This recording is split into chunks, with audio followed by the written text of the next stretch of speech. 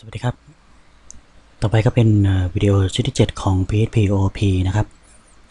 สำหรับวันนี้เนี่ยเราจะมาเรียนรู้วิธีการใช้ตัวแปรแบบ static กันนะครับ static เนี่ยแตกต่างจากตัวแปรอื่นๆยังไงก็คือ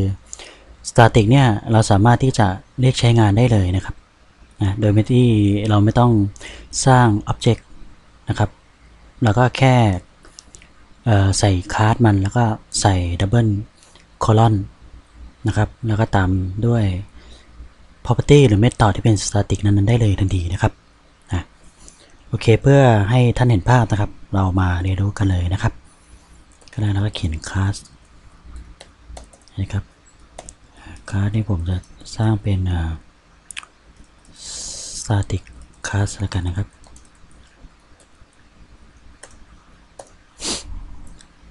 จากนั้นแล้วก็กำหนด visibility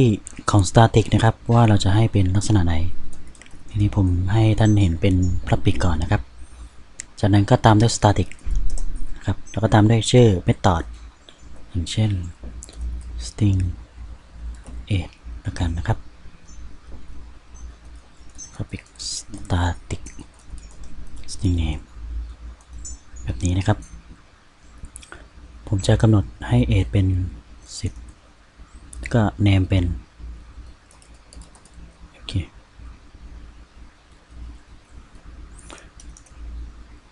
ถ้าเป็น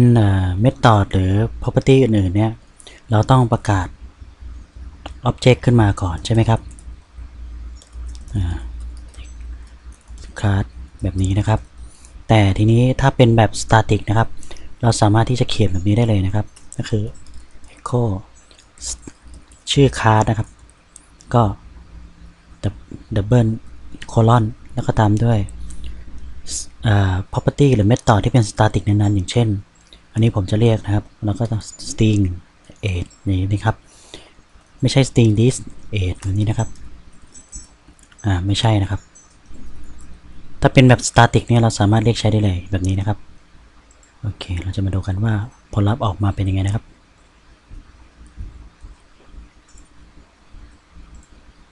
เห็นไหมครับเราไม่ต้องเขียน object เลยเห็นไหมครับเราก็กำหนดคลาสแล้วก็กำหนดdouble colon แล้วก็ตามด้วยชื่อ property หรือ method นั้นแล้วก็สมมติผมจะเรียกตัวหนึ่ง string name property name นะครับ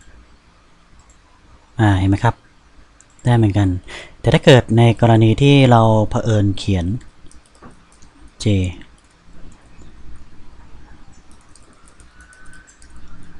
เพื่อเราเขียน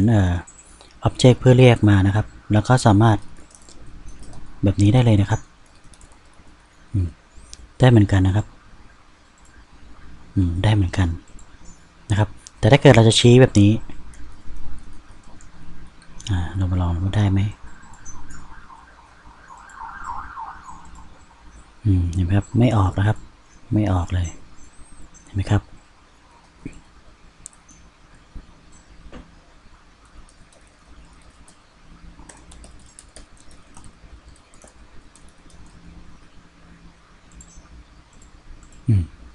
เห็นไหมครับเราจะไม่สามารถเข้าถึงได้เพราะว่า string นี้เนี่ยเป็น static นะครับเห็นไหมครับโอเคถ้าเป็นล่ะ method จะเป็นยังไงแล้วก็ public เหมือนกันนะครับ public static function แล้วก็ main echo main แล้วก็กำหนดอย่างนี้ได้เลยครับ class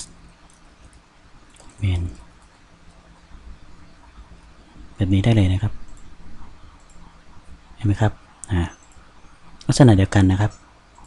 หรือจะ string name แบบนี้ก็ได้ echo name ก็ใส่ได้นะครับ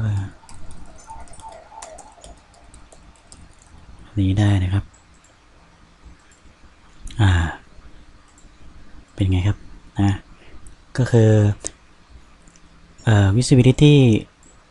public หรือ visibility ที่เป็น method หรือ public ขออภัย method หรือ property นะครับนะเราสามารถที่จะเรียกใช้งานได้เลยทันทีนะครับโดยที่ไม่ต้องประกาศตัวแปร object ขึ้นมาใดๆทั้งนั้นนะครับนะอันนี้คือข้อดีของ static นะครับแต่ถ้าเกิดเราจะเรียกภายในคลาสของมันเราก็เรียกอย่างนี้ได้เลยนะครับก็คือ static อย่างนี้นะครับ static ก็คือชื่อคลาสของมันนะครับแล้วก็ string age นี้ได้เลยนะครับ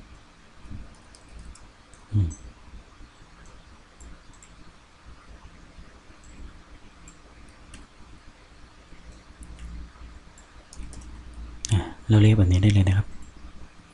เห็นไหมครับเรียกแบบนี้ได้เลยหรือจะใช้ self ก็ได้นะครับซึ่งเดี๋ยวในบทถัดไปเนี่ยเดี๋ยวจะมา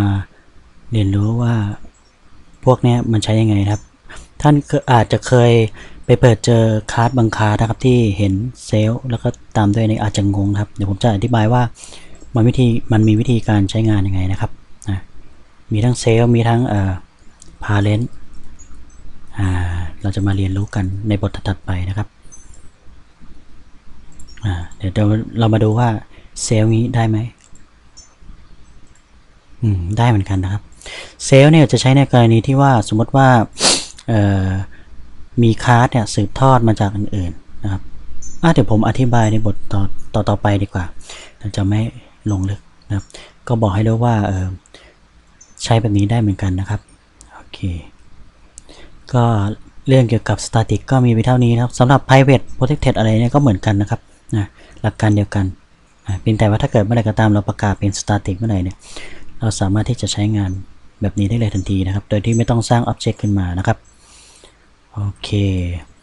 สำหรับวิดีโอที่7ก็จบเพียงแค่นี้นะครับเดี๋ยวขอลาไปก่อนนะครับไว้พบกันใหม่วิดีโอถัดไปนะครับสำหรับวันนี้สวัสดีครับ